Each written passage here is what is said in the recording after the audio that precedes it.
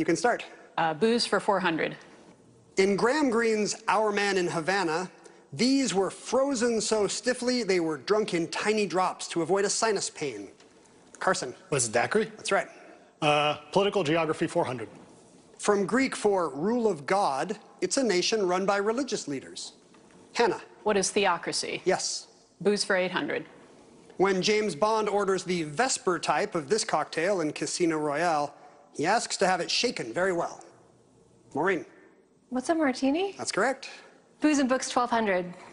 The characters in Breakfast at Tiffany's drink this cocktail, also where the story is set. Hannah. What is a Manhattan? You got it. Booze for 1600. At the end of A Christmas Carol, Scrooge offers this mistreated employee a mulled drink called Smoking Bishop. Maureen. Who's Cratchit? You got it, Bob Cratchit. Booze and Books 2000, please. The answer there. It's the first of the daily doubles in the round. You've made a little run on the strength of your literary alcoholic knowledge. You're only 200 off the lead.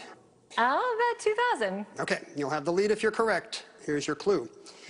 In Henry IV, Part 2, this jovial fellow attributes to sherry a warming of the blood that illumineth the face.